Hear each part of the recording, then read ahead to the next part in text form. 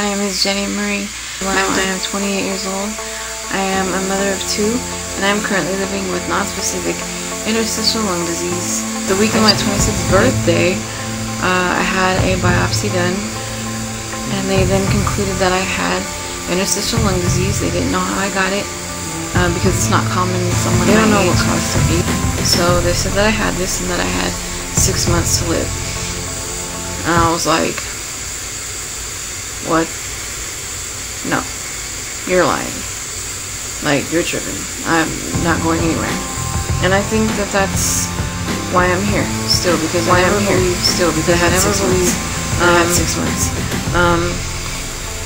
I was in the hospital for 8 months, had a series of things happen to me. I had to learn to walk and stand all over again. I was on a ventilator. Couldn't walk, couldn't stand. I was sent to USC. After being evaluated there, they basically told me no, that we're not going to transplant you and you're going to die.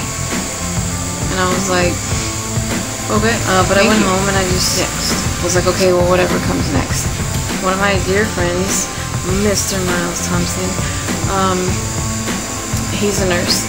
He called UCST. I don't really even know what he said to them, but within a couple of weeks I had an appointment to go see one of their lead doctors there. So I went to San Diego and he was like, okay, well, we're not gonna say no, but you're fat. And I was like, thank you, I know. So what do you want me to do? Because I'm on steroids and I'm on all these meds that are just keeping weight on my body, and I can't exercise, I can't do anything, so what do you want me to do? So he's like, I don't want to hear it. If I send your fat ass to Ethiopia, you'll lose weight. And I was like, wow, I really don't like you. And he told me, you do what I tell you to do, and you listen and you will get new lungs. So for a year I went and saw him, and this past January 10th, 2012, I was officially listed for double lung transplant at UCST. In September, I was given a year window. With this disease, what it is it's basically a hardening. My lungs have lost their elasticity. So I had about 30% lungs back in 2009. Now I've declined somewhat. With this disease, you sort of stabilize and then you decline, and you stabilize again and then you decline. So I've been declining, and they gave me a year window, which the thing with that is, in order to be transplanted, you have to be sick enough to where they say, okay, you need a transplant, but then you have to be well enough to survive a transplant. So you can't be too sick, or else they won't transplant you. And they gave me a window of a year, and that was in September.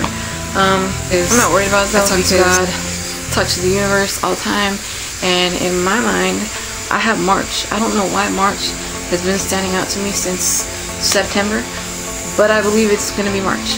So yeah, mark my words. Mark my words. Is it mark or mock? I don't know. Anyways, do that. Yeah, I'm just waiting. I'm on 15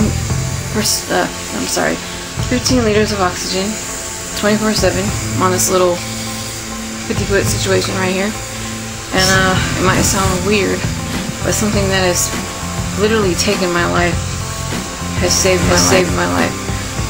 My life has been so enriched.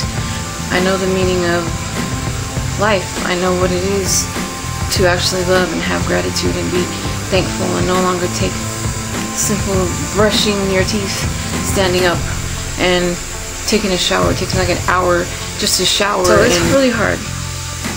And I have 2 kids that want to see me run and play with them and sing and laugh and swim and beat me up, and I want to do all that factor. I can't get sick. I've already been hospitalized once with pneumonia. That was fun. But I can't really go anywhere. I can't risk my health because every little cold or is detrimental to my health. So I'm at home and I'm waiting. A lot of people look at me and they're like, how are you so happy and how are you so, positive? And it's like, I'm so happy to be here. Like, I'm just here. I want an extraordinary life, and I know that I will have one.